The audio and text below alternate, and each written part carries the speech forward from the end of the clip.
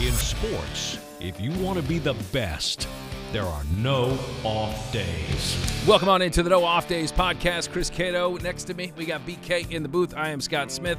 I gotta be honest. I'm a little down this week. I mean, it feels like all my best friends are leaving. Last week it was Tukes that we said goodbye to. We had his retirement show, and then this week, of course, Steven Stamkos. I don't know if they were a package deal leaving together, but. It's just we have to regroup. We're losing a couple of icons here. Is Tukes going to Nashville too? Is he going to be working at a Nashville TV station? I mean, he's got the pipes for it. Yeah, he might, finally kick off that music career. The only thing that's providing a little bit of optimism this week is my unbridled patriotism. Yes, it is of course 4th of July week. Thank so goodness we celebrate for that. all week. Do you have Old Glory flowing in your front yard? She has been flowing since the Lightning lost in the playoffs. I don't have a Rays flag, but I took down the Lightning flag and I put Old Glory up. And she's beauty. Through rainstorms and thunderstorms and everything. Well, you're supposed to take better care of her. We have so many thunderstorms here in Florida, I can't really be inconvenienced. But she's tough. You know, one of the rules, I think, if you fly the flag, you have to light it up at night, right? Yes. Isn't that one of the rules? Yes, I set it on fire. No. Yeah, it's lit up every night. I have my porch lights out there. Yeah. No, I totally I'm all into the patriotism right now. I bring mine down at night, and I bring it back out in the morning. It's just a good reminder. Your patriotism or your flag? Both. Yeah, absolutely. It's hard to be patriotic while I'm sleeping, It's pretty self-centered. Not for me. I sleep in red, white, and blue pajamas. And I'm proud to be. Do you sleep to Lee Greenwood? Does he put you to sleep? Always. You know what we won't be doing on 4th of July? Watching the Nathan's Famous Hot Dog Eating Contest because the goat's not in it. I know. What a shame. What a shame. All right, speaking of goats, let's bring in Brian King, BK. Are you a big hot dog consumer on the 4th? Yeah. We eat hot dogs. dogs. Do you grill? Is that Always like part grill of hot dogs. Yeah. Okay. And hamburgers, all that stuff. Yeah, it's fun. 4th of July. Mm-hmm. All right. Okay. Did you buy any fireworks? No, I'm done with the fireworks. The fireworks has passed me by. Girls are all grown up. They're going to college. So no need to blow things up anymore, huh? No, yeah. And I made it this far with 10 fingers, so I might as well just quit pressing my luck on that. Yeah. And 11 toes. Scott, I think Scott's more the pyromaniac in the group anyway. I mean, we like to do a little firework, but I feel like, growing up in California where there was no fireworks. It was off limits because of course they would start a forest fire.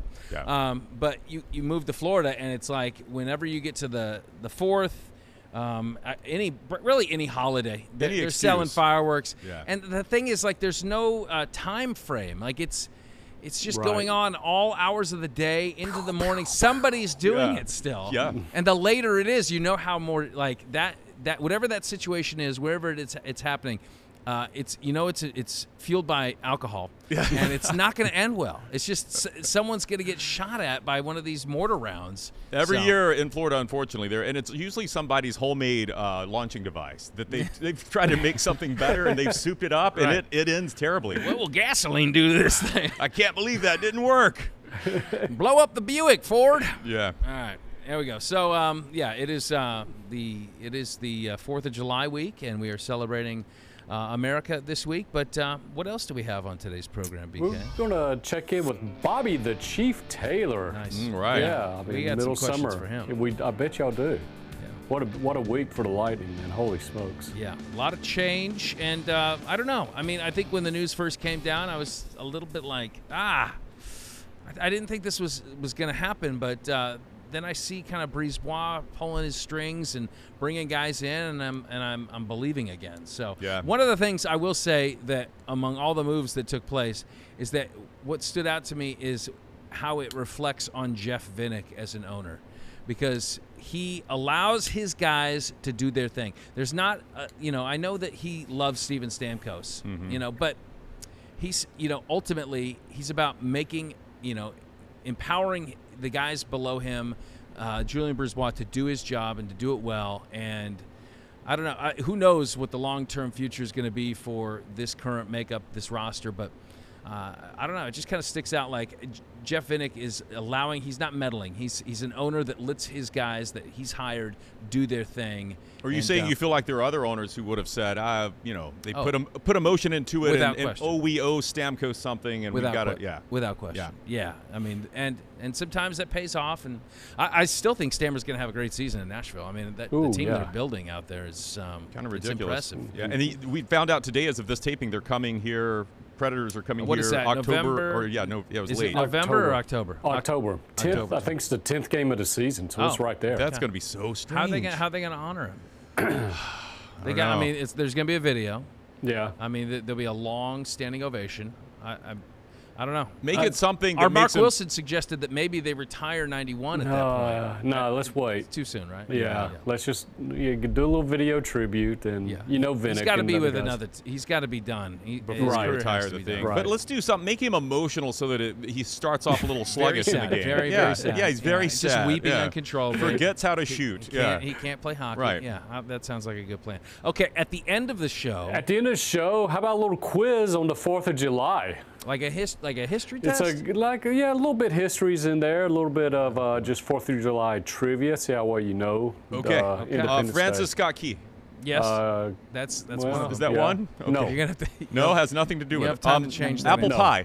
Apple pie, no. He's going to answer one of those two for every question you ask. All right. Very good, BK. We'll catch up with you shortly. Thanks, guys. If you're listening and you want to watch, go to fox13news.com/nodpod. If you're watching and you want to listen or subscribe, take out your phone. You can zap that QR code in the screen, and there you can find all of our shows. Please subscribe, fox13news.com/nodpod, and we invite you to give a 5-star, a like, share with family members. Yes. Those that are as patriotic as we are. And those who aren't. Share it with everyone. Please. All right. So speaking of patriotism, I mean, when we watch the U.S. men's soccer team on the global stage, it just seems like you start with a lot of hope, a lot of optimism, bright young future, bright young players out there. Yeah. And then they just disappoint you. I mean, we saw this happen with the Copa America out in the group play stage, the loss to Panama, then, of course, the loss to Uruguay, 1-0, not able to get on the board. And now the U.S. Soccer Federation is saying that they're going to have a comprehensive review, which is, of course, code for fire Greg Berhalter.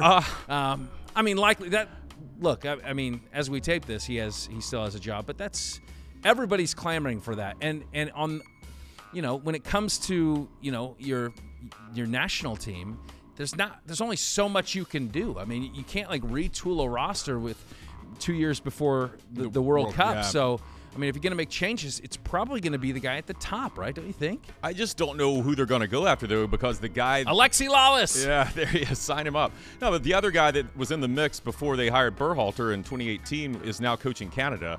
I mean... I don't know if they, it has been stagnant, and here's the thing that has people doubting. I just wonder, stagnant might be generous. I mean, they're taking a step back. I mean, they at least made it out of group stage in the 22 was a flop. Games. Yeah, it was the Berhalter falter for sure. And what makes it hard for him is that they have, we're told, the most talented roster they've ever had. And you have some guys that are actually playing very well overseas now. Pulisic just had his best season at AC Milan. You have McKinney had a great year with Juventus, Chris Richardson in the Premier League as well. And so this was supposed to be setting the stage for greatness at the World Cup, which we're hosting, and it was the opposite of that. Right, and the thing that just kind of turns the knife even more is the fact that it happened on U.S. soil.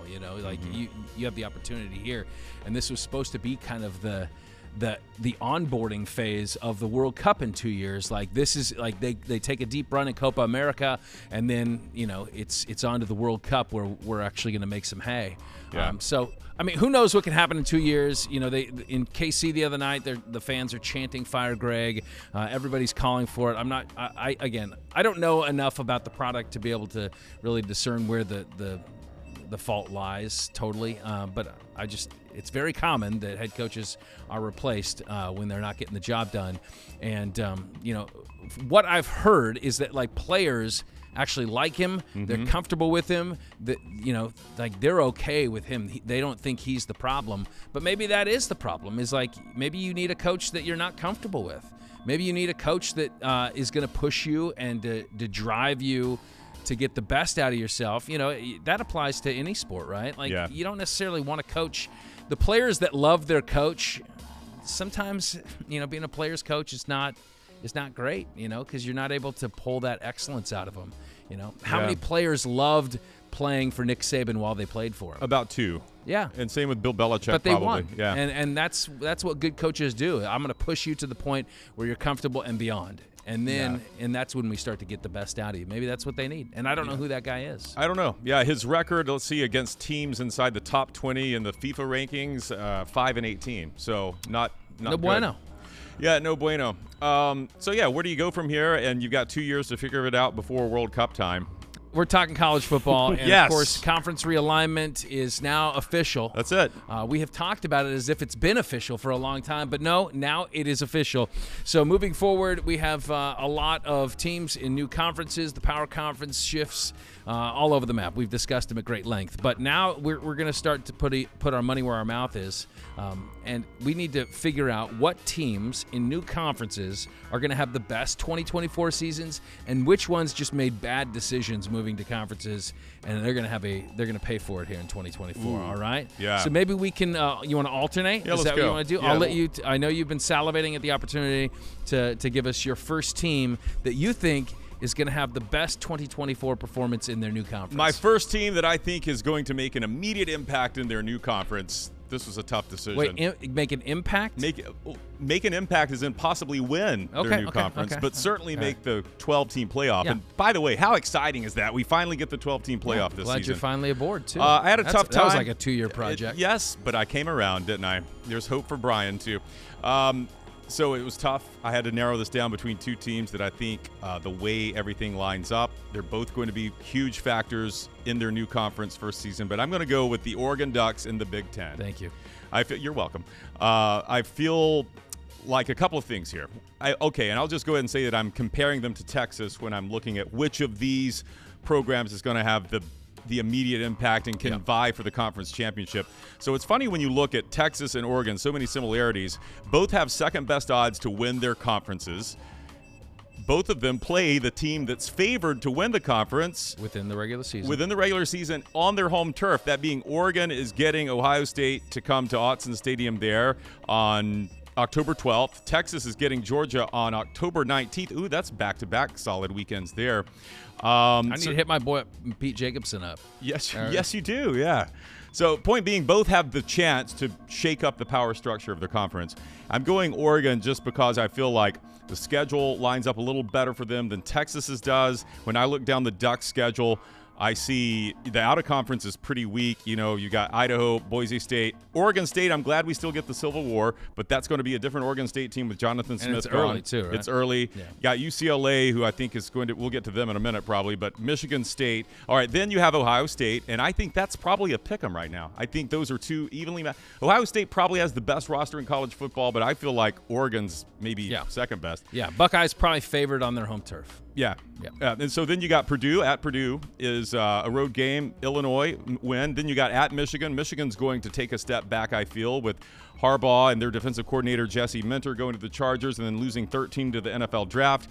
Maryland, Wisconsin, and you finish with Washington. Washington's going to be a different team. So Wisconsin could be a trap. It could be a trap. So even if you lose one of those, if you can pull off the Ohio State upset, you've got an 11-win season there. Okay. And I think 10. Vegas set the total at 10.5. So what does that tell you? Yeah. I think 11 wins is realistic. The thing is, if you do beat Ohio State, you're probably playing them, now that we have no divisions, you're probably playing them again for the Big Ten championship at the end of the season. Most likely, yeah. I think the biggest wild card for the Ducks is probably just what you're getting quarterback play-wise. It's a new system for. I think it's going to be it'll be seamless, I think. Well, Dylan Gabriel. I mean, it's accurate? a first year, first system, like new terminology. I mean, we'll see. Yeah. I mean, I'm hopeful. I mean, I think that, again, we've talked about this, but I think he was one of the best, pickups in the portal. But but it's got to come together on the field, right? So I'll take the other side of that. I mean, Texas, I think they're gonna, it's hard for me to really decipher which is going to be the tougher conference, the SEC or the Big Ten this year. I think the SEC is probably edge, but. I look at Texas's schedule, similar. Again, you mentioned it. They got Georgia, but that's a home game. So I see this team with maybe one loss maybe 2. I mean, Yeah. you never know what you get with the Red River Shootout, Red River rivalry, a game at A&M. Could those Aggies be pesky this year in the home setting? That's the last one of the season, right? I love that one, that we get that rivalry game again. Yeah. But I like Texas. I mean, they have, a lot of their big guns back, Quinn back, so they're going to be dangerous. Let me jump into the Big Ten, or the Big 12 rather, and this is tough because you went 2, and so I'm going to go 2 here. Yeah. Utah and Arizona moving into the Big 12. I think these 2 teams are going to be the 2 teams vying for the win for the conference. You think so? Yeah, I do. So okay, Utah. I think Utah. Yeah, definitely. Well, Arizona is a young team, and they bring back everybody except their coach. Well, but all the talent on the field, right? So they have Utah. I see maybe 2 losses. Cam Rising is back for his 27th year in college football. So I really think that this Utah team can compete immediately. The Big 12 is down, obviously, with Texas and OU out. UCF could be one of those teams. That could be a riser program. There's some talent in the Big 12, but I think Utah comes in and immediately competes. Both these guys, Utah and Arizona, bringing back a lot of returning starters. Noah Fafita, the Arizona quarterback, is exciting. Yeah, so those are two teams that I think could have really good years in their first conference. Yeah. I looked at teams that are going to have a tough year, I think, in the first year in their conference. And can I, before you get there? Yeah, okay, go ahead. Can I just add one more? Sure. And you're not going to like this one. And I'm not saying they're going to win their conference, okay? I just think that they're going to have a better year than they had last year in their old conference. Okay. And that would be Colorado. Really? Yeah. I think you bring it back, Shedeur Sanders. They bring back their couple of their main guys. Did you notice they had a 4-8? They had a 4-8 finish last year. I don't think they win 4 games this year. You don't think so? No. Okay. All right. Hang on. I'm telling you. Hold on. Hold delay. All right. Let me pull up their schedule. So we got North Dakota State. Obviously, that's an FCS school. But North Dakota State's really good. Like they are usually in the championship game. Okay, but it's a home game. It's week 1. Oh, no. I think Colorado wins. You think North Dakota State's going to win? I think it's going to be a close game. I think it's going to be a close game. Okay, at Nebraska. Nebraska's going to be good. They should be better, right? They should be better. Yeah. Who's their quarterback now? They got some guy. Somebody, yeah, right? they got the guy. That guy? They got that he's guy. Good. Yeah. At Colorado State, they got Baylor. Okay. At home. At UCF. I mean, the road games, they do visit Arizona, Cincinnati, Texas Tech, Utah. They're not competing for the conference, but they're at Kansas. The road games are at Nebraska, at Colorado State, at UCF, at Arizona, at Tech, at Kansas. I don't see 6 wins there. They couldn't block last year. They have to protect Shedeur. Surely they're going to be better this year. I don't know. They lost a lot to the portal. I mean, a lot of guys didn't buy in. Key guys? Well, they didn't have many key guys. The best guys they still have, which is Travis Hunter. Well, Dion is predicting Shedeur is going to be the number 1 overall pick. How is that going to happen if they don't protect him? He's going to be out of a career. I don't know. I just think you're right. Better. You said I wouldn't like that one, and I didn't like that one. You're right. Okay, go for it. Okay. Give me the negative. So stuff. I think it's going to be tough year 1 for UCLA. I agree. That's probably too easy. That's low-hanging fruit. But I look at this. They lose. This is the world we live in. Chip Kelly, former NFL coach, former Oregon coach, goes to the NFL, comes to UCLA. Decent showing last year. The best part of their team last year was their defense. That defense was really good. Now, what happens? Chip Kelly goes not to be a head coach somewhere else. He goes to be the offensive coordinator at Ohio State. He saw the writing on the wall. He saw the writing on the wall with the collapse of the Pac-12. And I think he just wants to do what he likes to do, which is call plays and call up. And he's got the best personnel at Ohio State now that he's had since he was at the Philadelphia Eagles. I mean, it's going to be ridiculous what they can do. But anyway, so now you're left without him, and they hire Deshaun Foster, former UCLA great running back. Yeah. No head coaching experience. But the worst part is they lose DeAnton Lynn, who was their defensive coordinator. That was the best part of their team last year was their defense. Who gets him? Your rival, USC. Lincoln Riley going to go out and try to fix the one thing that's held him back. His defense goes out. And they also lost their quarterback too. Yeah, but Miller Moss, I think, is going to be okay. Is he going to be? Yeah, USC. Right. I was talking about UCLA. Yeah, UCLA lost their quarterback, but I just think so. I look at their schedule. The Bruins coming into the Big Ten. Let's assume you can beat Indiana. I don't know. Indiana might be sneaky good, but they're playing LSU, which is funny that LSU is playing both USC and UCLA. I don't know what's going on there, but I've got them losing 4 in a row. LSU, Oregon. No, 3 in a row. LSU, Oregon, at Penn State, and then I've got them losing 4 in a row to Rutgers, Nebraska, Iowa, and Washington. I think it's a 5-win season. All right, friend. Well, I have Oklahoma taking a step back as they step into the SEC. They were, 10-3 last year. I think this is going to be a bit of a rude awakening. Their schedule is not very nice. They got a very difficult schedule. They host Tennessee at the end of September. They take a visit to Auburn. They have, of course, Texas. They're at Ole Miss. Top 10 team there. They end the season at home against Bama and then on the road down in Baton Rouge. We're looking at a team that's probably going to have 4 losses. Well, you still at Missouri too. Missouri's probably a top 15 team. What a welcome to. You look at their schedule and Texas's, and I've heard Oklahoma fans complaining about this, that Texas got a sweeter. They did. Welcome to the conference in Oklahoma. Yeah. First road game is at Auburn. That's a heck of a way to welcome them to the conference. Yeah, no fun. I think obviously just Washington's going to take a step back. I think it might be a little bit of a rough year in the Big Ten for Washington. How can you not when you lose as much talent and a head coach as they have? And then just kind of a little off the radar, SMU joining the ACC. They were good last year. They finished 11-3. They won the American Conference. They could make some noise. Yeah, I don't think they're going to make any noise. And you go from the American Conference to the ACC. Let me look at. I didn't. You know what? I didn't look at any of the ACC teams in this exercise. All you cared here. about was the SEC. And Big Ten. All right. They got. I don't know how good TCU is going to be this year. They got BYU, TCU, Florida State. Oh. They're at Louisville, at Stanford, at Duke. Louisville's going to be good. Pitt at home, Boston College at home, at Virginia, and taking on Cal.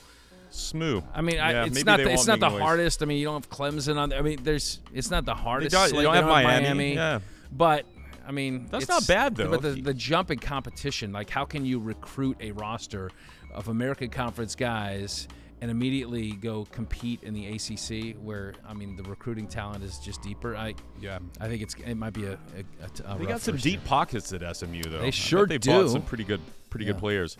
All right, very good. Coming up on the other side, we are going to talk some hockey. We got Bobby the Chief Taylor with us, longtime Lightning analyst, and we'll get his thoughts on the wheelings and dealings from over at Amalie Arena. A lot going on. Stay with us.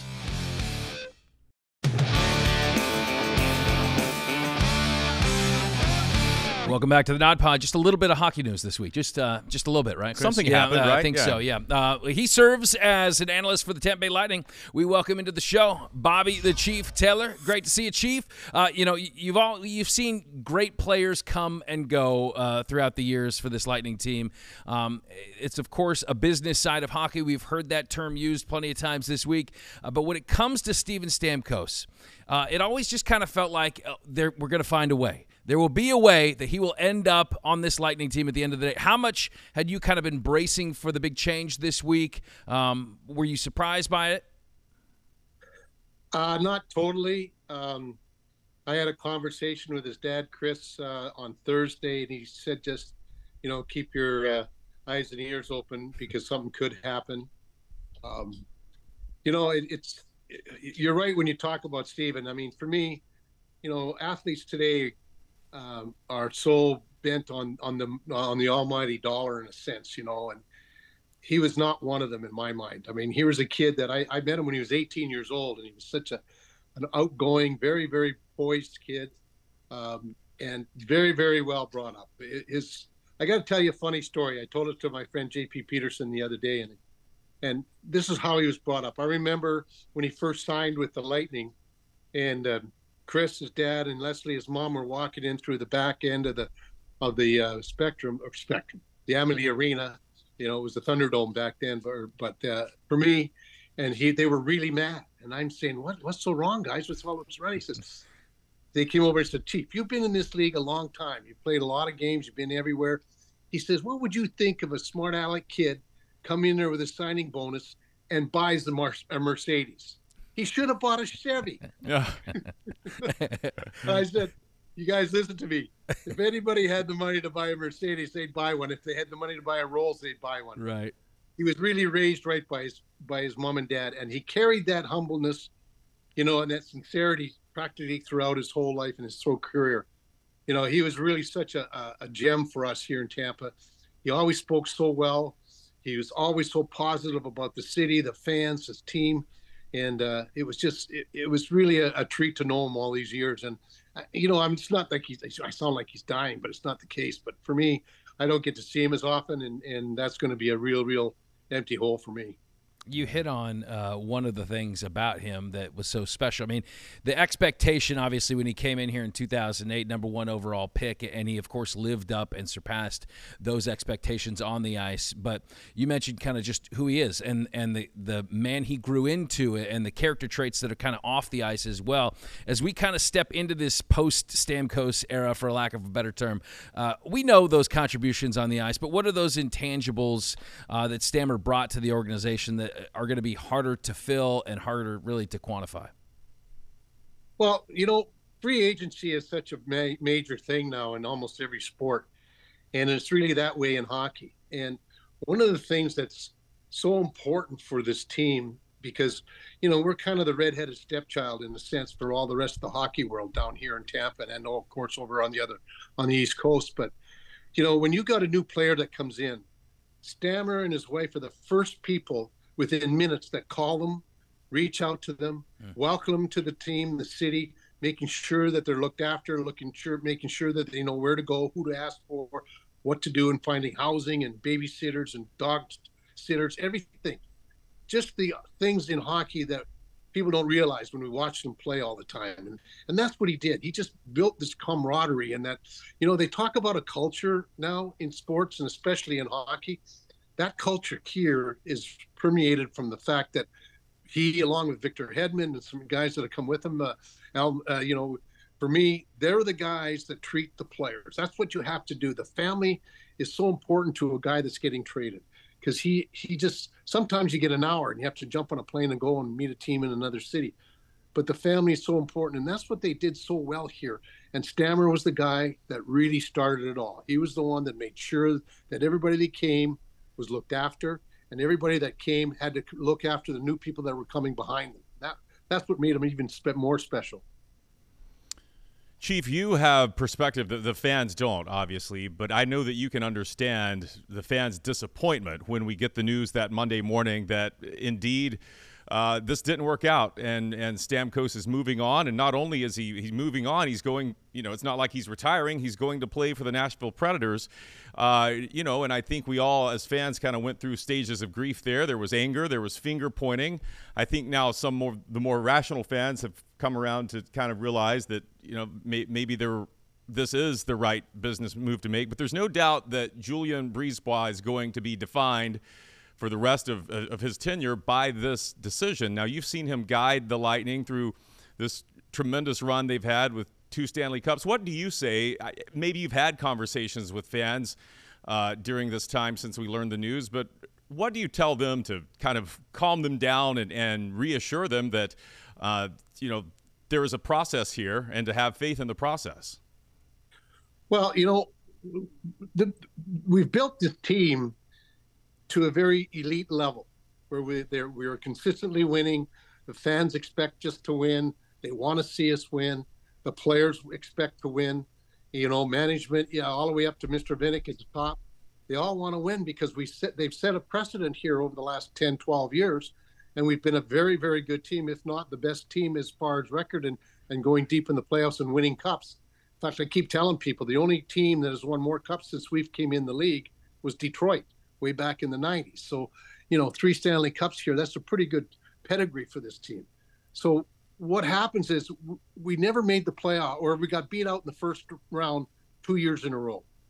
That doesn't sit well with the organization. I understand that. Julien has to really start to redefine what we have to do and what we have to have to get better. I think the first shock for me was Sergachev. That really came out of the blue for me getting traded, but they got, a really good young player in Geeky, a couple of draft picks and another young defenseman. Ryan McDonough coming back is a very, very big move for us because it really solidifies that side of the defense on the left side, and that really helps because he and Chernak were a very good pair in our Stanley Cup wins. And when he left, I thought Chernak's play dropped a bit, but now he's going to be able to get back to where he was. So we're going to have a really good, solid work back there. But we had to get better up front, and and I think if you take a look at our team, we were the top 5 in offense. We could score like crazy. We have a really good power play. That's what really carried us through in a ton of games. But we were the 6th or 7th worst team defensively. And you guys have followed sports all your life. I have followed sports all your life. I don't care what sport it is. If you don't play defense, you're not going to win championships. And that's, I think, what was really the motivating factor. We have to get better at a 5-on-5. So you've seen a bunch of signings that we've had over the last couple of days. Gosh, we've signed about 10 guys that we could see a good 25% turnover on our lineup. But that's what Julian is trying to do. He has to try and get us back to being that winning team again. And I guess this was one of the ways where he thought that he had to. The thing was that they were going to get, that Gensel from, Carolina, but normally from Pittsburgh. But Gensel's a really good player, guys. He's not as dynamic a goal scorer as Steven, but he's a really good player, both offensively and defensively. And he's 4 years younger, or 5 years younger, excuse me. So for me, I think we have to probably put our emotions. I know I have to get it off my sleeve and put it back in its pocket, and to listen and to see what he's trying to do. And I can understand what he was trying to do, but still, you know what? I don't care if you understand it or not. It still hurts. Right. I mean, I think this week served as a great reminder that, for as much as every fan wants to play armchair general manager, that position is not for the faint of heart.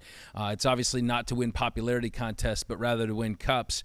So in light of the moves that you've seen, the litany of moves that you've seen take place already here in the offseason, when you look at this team and what's kind of coming together on paper, do you think that they are in a better position to chase championships?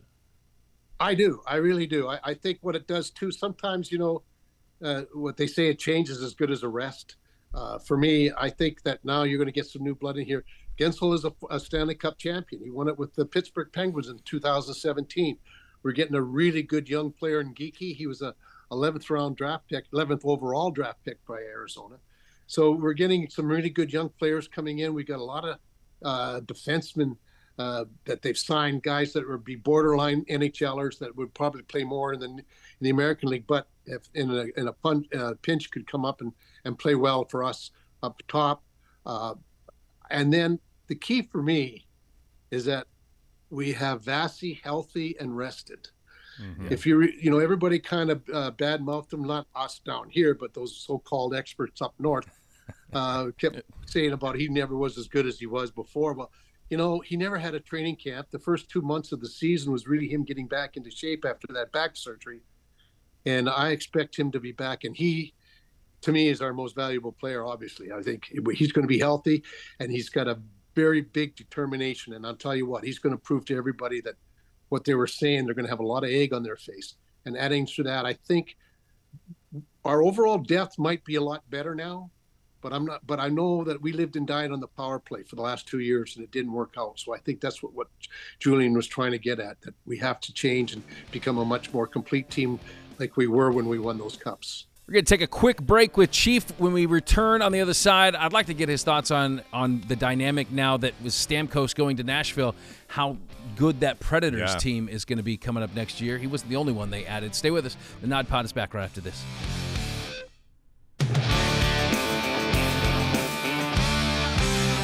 We are joined on the No Off Days podcast by longtime Lightning analyst Bobby the Chief Taylor. When you look at the team that Steven Stamkos goes to, a team that, like the Lightning, been making a lot of moves, and they're spending a lot of cap dollars, like a lot of cap space to bring in some big-name guys. When you look at the Stamkos and Marchessault, and they brought in Brady Shea on the defensive side as well, when you look at that Predators, what do you make of what they're doing up north? They really did a great job.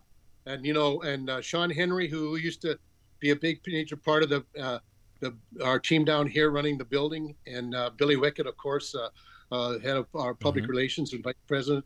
They're up there now. And I texted Billy. I said, "Are you going to give it Stammer 91?" And he said, "No," but he said, "I wish he didn't have to leave." But for me, they've really done a job on their team. They have really improved their team. Putting Stammer and Marcia Show up there, now they have a top 6 group that is going to be just devastating, and a power play that's just going to be phenomenal. They have a really good goalie in UC Saros. Their defense is really solid now, and adding another premium defenseman. This team going into the season next year has got to be one of the favorites to really take it all. And obviously you have to your chemistry has to really mold itself. But this team on paper, oh boy, they really helped their team immensely. And thank goodness we only play them twice. I don't know if we know this already, but are we going to get some breaking news? Do we know what number Stammer's going to wear for the Preds? No, I don't know, really. Okay. I mean, the reason why he had 91 in the first place, guys, is the fact that his favorite player growing up was Stevie Yzerman. Yeah. And he was 19, and he wore 19 all the time. But I think we had a 19 here when Steven came in, so he just switched it around to 91 instead of having 19. So he could be 19 or he could be 91, but I think Josie's 19 up there, so he's going to have a tough time getting that one. I don't know if I want to see him wearing 91 though. That's going to be so weird. Yeah. Tell me, I know. I don't know I don't know hockey as well as a lot of people. Tell me how the process though of selecting a new captain will work with the Lightning now. Like, does that go to seniority? How does that work? Sometimes there's 2 ways of doing it. Sometimes it's the coach that comes in and just automatically appoints somebody. And other times it's just the players themselves whom they're going to vote for, And the one thing that they have in that dressing room right now, guys, is they've got a lot of leaders, led by Victor Hedman. Ryan McDonough is a huge voice in that room, even though he's been gone for a couple of years. He won both those cups. He was a big, big part of that group of guys that really made everybody feel comfortable and that spoke up when you needed to be kicked in the butt, to get your butt going. And he'd be a good candidate as well. But in my mind, I would really think it might be Victor, mainly because he's been here the longest. He's a very, very important person on the team. And when he speaks, people really listen. Yeah. And some big news coming down on Hetty as well with a 4-year extension this week. Before we let you go, I feel like what this kind of era of Lightning hockey that we've been able to witness here in the recent years, and who knows what the future has in store, it feels like it maybe is not quite as appreciated as it should be. I mean, when you look at the guys that have come through this place that are currently on the roster between Stammer, Kucherov, Fassi, I mean, these guys, all Hall of Famers on this roster. Do you think that we can, in real time, truly appreciate the Hall of Fame caliber talent that we've been able to watch on this one team in this era of Lightning hockey? Well, I think here we can. I think here a lot of us know. What bothers me, and I keep calling them the idiots up there because they make dumb decisions. For me, I'm shocked that Cooch never got the most valuable player because of his season. I mean, there hasn't been a winger in the history of the game that scored 100 assists. He had 50% of his points on the road. The guy that won it, don't get me wrong, in Colorado, but he had 65% of his points at home. Yeah. Well, what do you do? You're always tougher at home than you are on the road. And, Stammer or Cooch was just a phenomenal player. He was 50 points ahead of the closest guy, which was Braden Point in points. You just don't win when without him because of that factor that he was such a dominant player for us. So I don't think we get the just dues down here as they do from the north and in the Northeast. And I'm talking in Canada for sure, but I don't, even if in the northern part of the country, up in the Boston, New York, Philly area, those guys, they don't watch us as much. And this team is so good. They've got such great players and such great talent, people off the ice. And I think we here in Tampa understand and know how good they are and how great they are, because we get to see them in a more personal sense sometimes than you do any other people. But up there, they don't seem to watch us. It just drives me crazy. You guys should hear me and Phil when we get a couple of beers. Yes, we want that podcast. Yeah, let's go there. Hey, got their own. Can I get one more? Since you mentioned Philly, can I get one more? And we have to mention the beautiful Flyers jerseys we see over your shoulders there. You were part of 2 Stanley Cup teams, the Philadelphia Flyers in 74-75. True or false that Flyer great Bernie Parent called you chef instead of chief? Exactly. Okay. Well, what it was is that chef is the French pronunciation of chief. Oh, okay.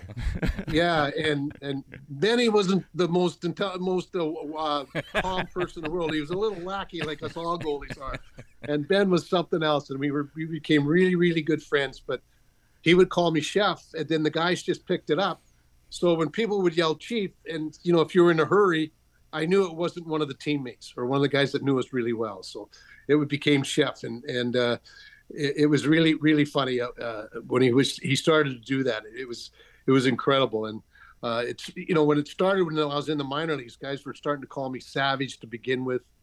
Then it became Tonto. Then it became then it became Chief, and that's when it kind of ended up as Chief. But Bernie called me Chef, and it really stuck with all the guys on the team. And he can whip up a mean chicken piccata as well.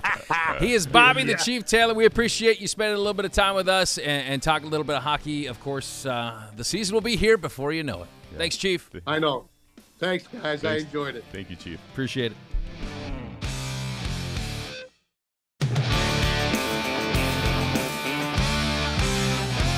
We are back on the No Off Days podcast. It's a fun little chat with Bobby the Chief Taylor. I like talking to him. No, he's a good one. And I really would like to take him up on that offer of having him and Espo, and then maybe they can crack a beer and then tell some old stories. That would be the best. best. Can you imagine? Oh, my goodness. Actually, they have a podcast. I think they do that very thing. So. But let's not promote it on this podcast. No. Let's see if we can absorb it. Can we take it over, Brian? Let's bring in BK. BK, do you think that we can purchase the rights of that podcast and then just become one? That's a good thought. Yeah, cannibalize. We need something. How much capital do we have in this podcast? Well, let's see. I don't know. We need to raise some more money. We blew a lot of our budget on the cake bracket, unfortunately. Yeah, we're gonna have to wait. We've maxed our cap. We have no more cap space. In fact, Chris has been traded. Hard cap too. Chris is gone. Several things will be deleted here in short order. I hope you're not one of them. Okay. All right. So our last thing, you said we were going to have to do a test. 4th of July quiz. Okay. Apple pie. I was never good with quizzes in school. This is not. I'm nervous. I helped you out a little bit. I made them multiple choice. Okay. So the answer, you'll see the answer up on the board. I'm a good guesser. We'll see. Okay, you ready? Yeah. Here we go. How much money is spent each year on fireworks for the 4th of July? Is it 10 million, 100 million, 500 million, or $2 billion each year? How much money is spent by consumers? Let's say consumers and professionals. Okay. Oh, okay. I mean, $2 billion seems a bit steep. But there's a big jump between 500 million and 2 billion, because I really want to say about 1.25 million, but since that's not an option, I'm just going to go for gold, baby. Let's go 2 billion. Is it 2 billion? My instinct was to say, when you said professionals, Brian, that made me think of how all these cities put on these extravagant shows, and they usually give us the budget for it because that is public record, and it's always at least in the double-digit millions. And if every city's doing that, I'm going to say, and it's sad since all of these fireworks are made in China, but I'm going to say America is spending $2 billion a year on fireworks. That is correct. It's actually $2.7 billion. That's crazy. It is. $2.7 billion. $2.7 billion each year on fireworks. China loving it. How many roads could be repaved with that? And just a little side note, 73% of firework injuries happen on the 4th of July. Of course. 73. Of course. Okay, here's the next one. How many hot dogs will be eaten in America on the 4th of July? Well, I mean, Joey Chestnut's not competing. Yeah, so that's going to take the number down. Takes the number down a bit. I don't know. I'll let you venture into this water first. Into this hot dog water. Yes. Okay. Boy, a colleague and I were having this discussion recently. He said, how often a year do you eat how many hot dogs do you eat a year? And I was like, I don't know. You go to a few ball games, you get one. Let's say you do two on the 4th. I'm never going to do more than 2 on the 4th because I'm going to get a burger and some other things. So if everyone's, consuming, let's say on a gluttonous year, you might eat 20 But it's not asking you for a year. It's asking on the 4th. Okay, so just 2. And how many people? We have 8. We have 3. We have 8 million in this. 8 million in this country. All right. We have 300 million. Yeah, something like that. I'd say 150 million. I mean, there's no way it's just a million. A million hot dogs. I mean, I'm gonna put a dent in that myself. Let's see. I'm gonna go 200 million. I'm gonna max contract this one. It's 250 million. How come all of your answers are incorrect? That wasn't on the board. That wasn't on the board? No. Oh. Your first two answers. 200 million. Yeah. Okay. 200 million. I think you meant 150 million, Brian. No, it was 250. Okay. Yeah, 250. Right, for this next one, whatever it is, I'm going to say my answer is E, the one that's not listed. Come on, man. All right, how about this? Let's get a little history in this. Which president was born on July 4th? George Washington, Abraham Lincoln, Calvin Coolidge, Benjamin Franklin. Okay. Well, Benjamin Franklin wasn't a president. Oh, gosh. So You got me? that. I don't know much. I'm going to go Coolidge because it seems like when you were constructing this question that, George Washington and Abraham Lincoln had to be on that list. And then Benjamin Franklin, you're smarter than that. And we Calvin Coolidge. And we celebrate President's Day near Washington's birthday, right? Every year, that's when we have. Do we? And also Lincoln's are both in February, I'm pretty sure. I celebrate his birthday on Labor Day. It's because based on Brian's track record so far, I should say Herbert Hoover, but I'm going to go Calvin Coolidge too. It's Calvin Coolidge. Okay. 1872. Right. And I did put Benjamin Franklin on there as a joke. I know he's not a president. Because you thought that I was dumb enough to fall for it. I was hoping y'all weren't dumb enough. Look how little faith he has in us. Yeah. He should have been a president, though. He would have been a great one. He would have been a great one. Okay, which president died on July 4th? Oh, that's macabre. Oh. John Adams, Thomas Jefferson, James Polk, or Millard Fillmore? Oh, my favorite president on there. Fun fact I just learned about John Adams today. He had the first dogs in the White House because Washington, I guess, didn't actually live in the White House. Oh, really? So Adams' 2 dogs, the name of his 2 dogs were Juno and Satan. Wow. John Adams had a dog named Satan. That's interesting. How bad of a dog do you have to be? Get behind me, Satan. Yeah. Okay, so what are you going to go with there? I don't know. You know his dog's names, but do you know when he died? I'm going to go James Polk because he seems like a guy who would want a really patriotic death. Yeah. Yeah. Well, I love Millard Fillmore. I don't know anything about him, but I just love his name. So I'm going to go Millard Fillmore for the win.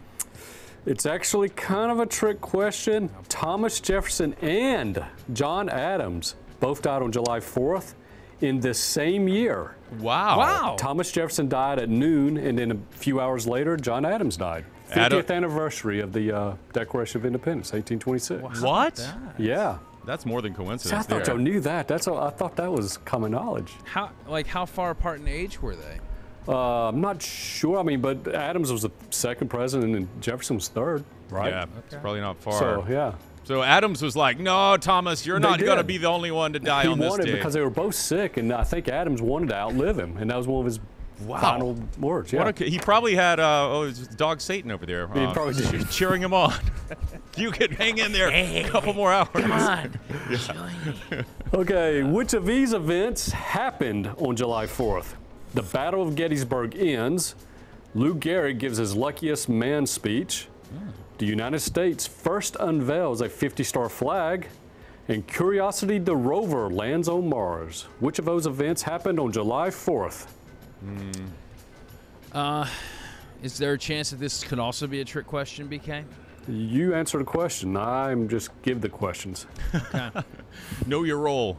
Well, it would make sense that the U.S. would unveil a 50-star flag on the 4th of July. That would make a lot of sense. Or on Flag Day. I'm not sure when the Battle of Gettysburg ended, but that seems like it wouldn't. Yeah, it just seems like that wouldn't make sense. I think it was more in the fall. You think so? Mm-hmm. Lou Gehrig's speech, that's middle of the season. I'm going to go Lou Gehrig's speech, luckiest man speech, July 4th. Yeah, I'm going to go. 1937. I think that may be right. I'm going to go Curiosity rover lands on Mars. That seems like they timed it out. It's kind of a new frontier, if you want to look at it that way. I think people have used that phrase to describe space. Curiosity rover on July 4th planted its flag on the red planet. All right. All of those events happened on July 4th. That's what I was thinking. Yeah, how about that? Yeah, and also the Louisiana Purchase, July 4th. Huh. That was a big land grab there. But yeah, Hawaii, they made Hawaii officially a state July 4th in what year, Scott? You're Hawaiian. Aloha. I'm wearing a Hawaiian shirt. Yes. I would say Hawaii became a state in 1965. No, 1960. Oh, close. Yeah. There you go. There's your 4th of July. That was there we fun. go. Hey, that was good. I feel more patriotic after doing Do that. you? John Adams and that was cool. Thomas Jefferson dying on the same day. Do you think you and I could arrange something like that? Yes, we just drink the hemlock together. Here's the I would go like this. Yes, go. Yeah. Here, you go first. All right. Cheers. It's been a good run, We'll buddy. see you on the other side. What a week. Yes. All right. Well, I guess that's it. Happy 4th of July, everybody. Let the flag fly. And Old Glory, never take her down. That's right. Never take her down. Our thanks to our guest, Bobby the Chief Taylor. And much thanks to our studio crew, Mariah running the jib. And we got Chris on the ones and twos, BK back in the booth. For Chris, I'm Scott. Until the next time we are on, there are no off days. Never. All right. Down the hatch.